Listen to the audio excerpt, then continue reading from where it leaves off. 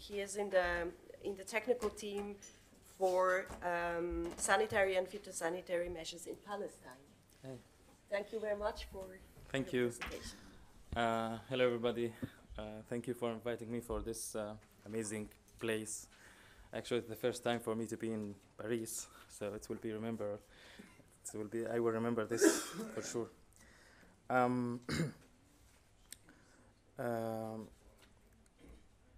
Let's next slide. So, according to the Ministry of Health and according to the their annual report, there is no human cases of rabies since 20 years. I have here a quotation from the Ministry of Health report. There's no cases of rabies or cholera. It's just part of the report. So there's no human cases registered there. Also, I have a quotation from an NGO that's working in stray dogs in Palestine. They put 20 years that we don't have rabies in human cases.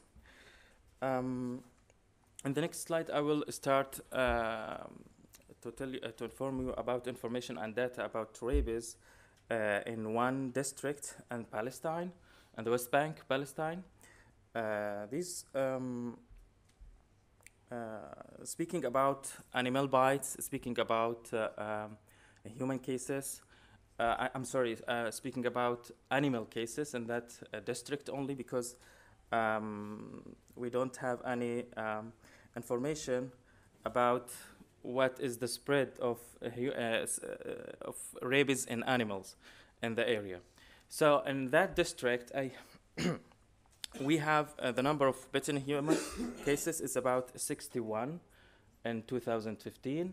In 2016, we have 2015, 62, 2016, 61, and in 2015, we have 75. So there's almost a number, there's almost a human exposure to animal bites.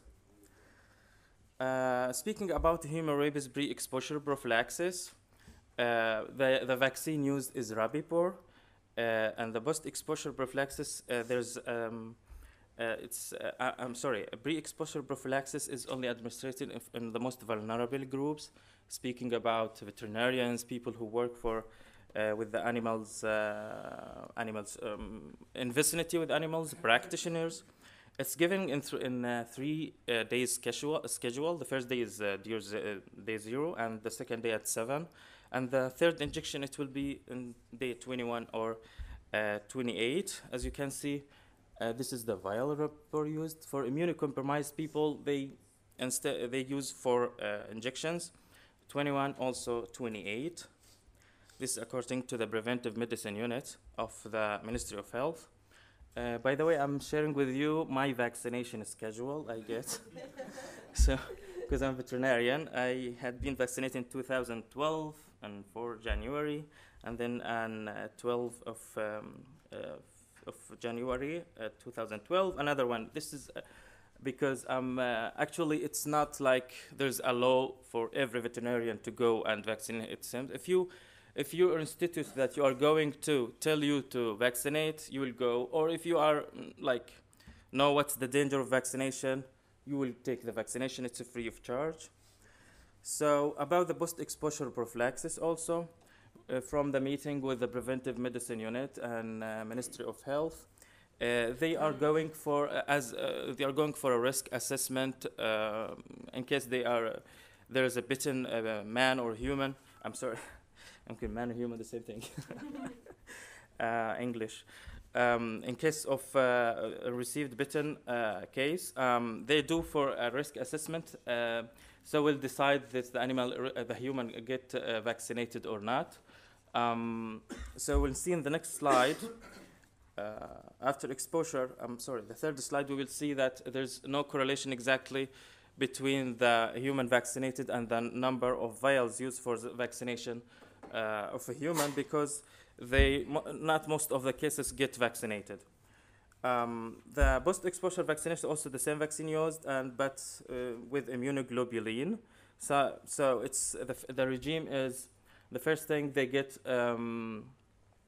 VinRab, it's immunoglobulin with the vaccination. The second injection will be day 3. The third injection at day 7, and the fourth injection 14, and fifth injection time it will be at day 28.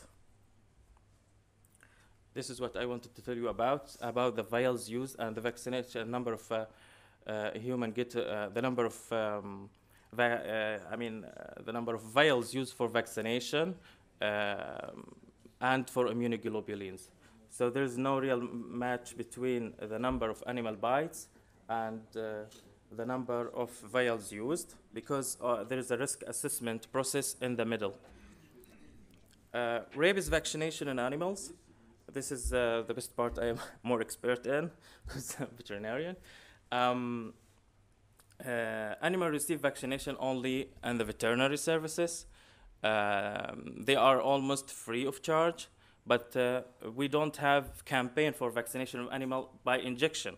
We have campaign by using baits, like throwing baits in mountains, in cooperation with the regional veterinary services, such as Israel. Sometimes their cooperation about throwing baits of vaccine. Speaking about the injection, the intramuscular injection of the vaccine, we use the vaccine used for dogs, cat, horses, sheep, and ferrets. The vaccine is used is rabicine.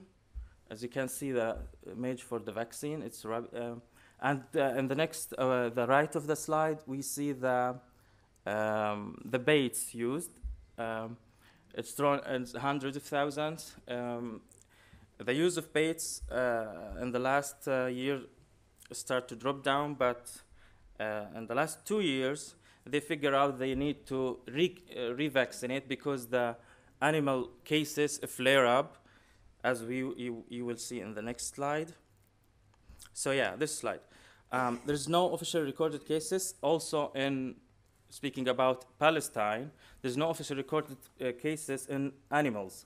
But I think more work is needed in this because of the data from the region. The disease in animal is underreported, because most of the time people don't recognize angry dog from rabid dog, and this is actually an issue of awareness.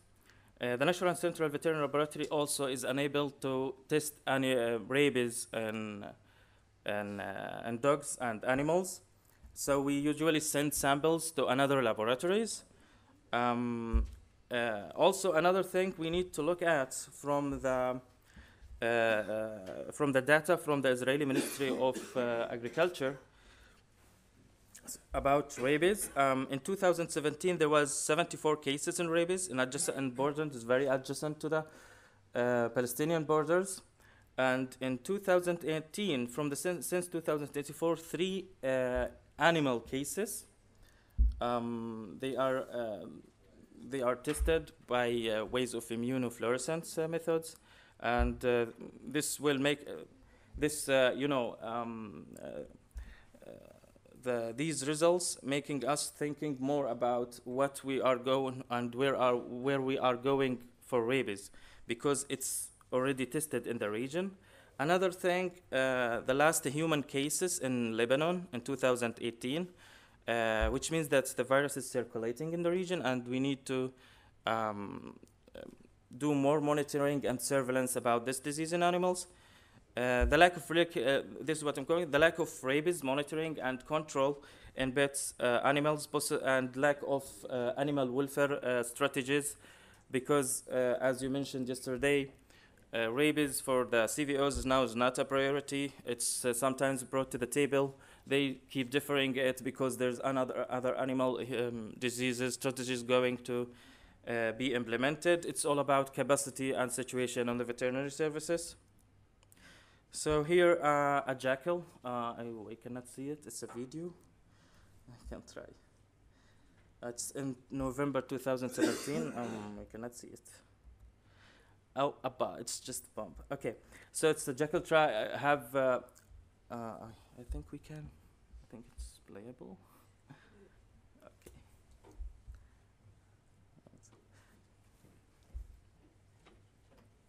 Well, it's just Just changing. change, yeah. I think Video maybe it's doesn't not. play. You have a Mac, no? I think we can skip it. I will share it. Okay. Yeah. Now Yeah. we can do like this. Like this now.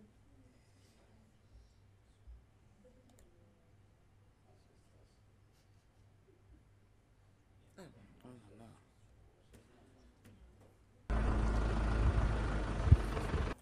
No, yeah, keep it, but without voice.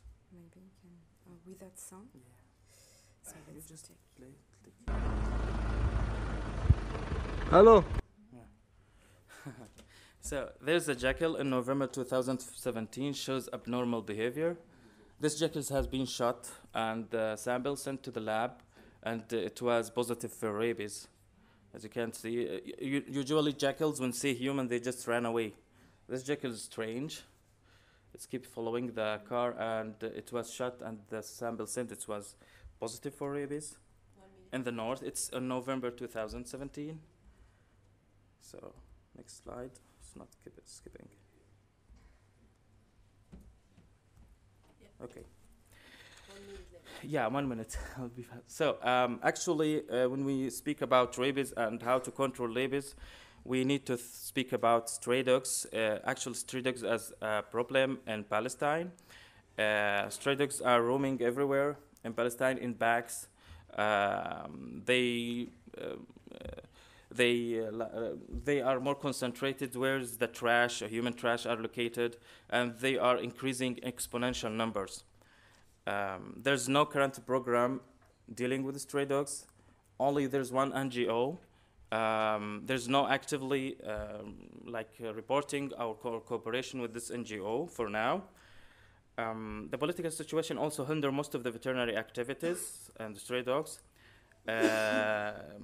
Most of the dogs are undernourished, and we see a lot of we saw a lot of problems dealing with and a lot of like animal no respecting of animal welfare law. So they need to kill and poison animal. So animals are dealt in bad way because they're outnumbered. This is photos for some photos for stray dogs. I took in my region. They are in back, so I will finish.